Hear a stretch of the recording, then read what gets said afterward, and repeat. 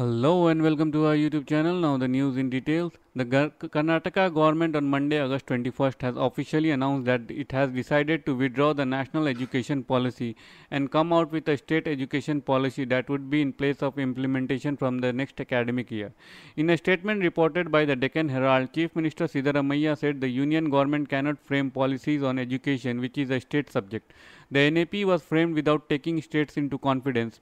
An education policy can't be imposed on states. A uniform policy is not possible in a diverse plural country. He said, not failing to add that the states like Kerala and Tamil Nadu have already rejected the NEP. Higher Education Minister M.C. Sudhakar said no name were proposed or discussed in the meeting for the expert committee.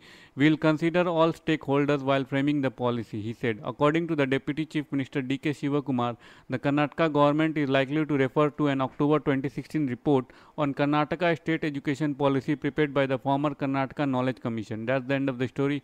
If you like the content of our video, please do hit the subscribe button, share it with your families and friends, and do not forget to post your suggestion in the comment section below. Thank you. Have a great day. Bye bye.